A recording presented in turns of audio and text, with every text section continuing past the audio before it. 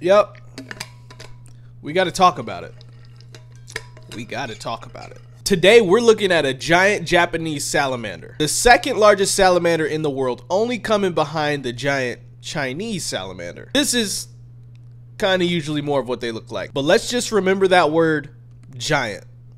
Okay? They can grow to about 5 feet long and weigh 60 pounds. They've been around since like the dinosaurs, but their ability to adapt has kind of helped them maneuver through mass extinctions. Just like other salamanders, the giant Japanese salamander mainly breathes through its skin. They have these special folds in their skin that allow them to absorb oxygen. They usually live to be about 50 to 80 years old, but I saw a report that one lived to be 200. I don't know if it's true, but that's just what I saw. That's all we have today on the giant salamander. Enjoy your Labor Day weekend, and as always, peace and love, baby.